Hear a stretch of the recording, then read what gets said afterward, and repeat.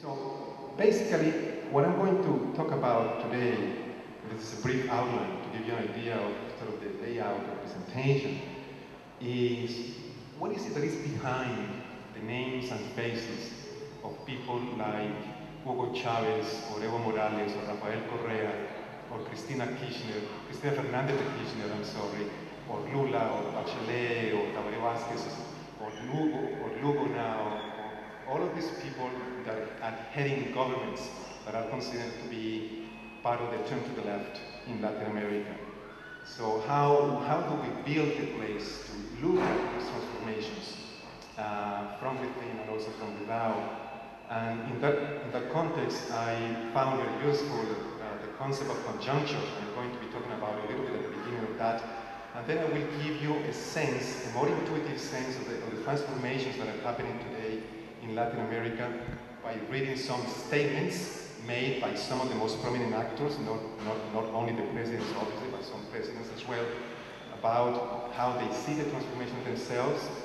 And then in part 4, that is going to be the bulk of the presentation, I will try to make the main argument that how do we see transformations in terms of two potentially contradictory and different projects. One, are they just alternative forms of modernization that really don't challenge sufficiently the basic models of society, or do they attempt something, a more radical societal transformation, and if so, how can we see that? Are they decolonial projects, as some people, also including some indigenous intellectuals, begin to call them,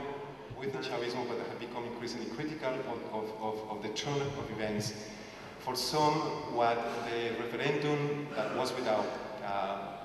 and how what led to the referendum that didn't have much popular consultation reflects a return to the left subculture of the bureaucratic apparatus.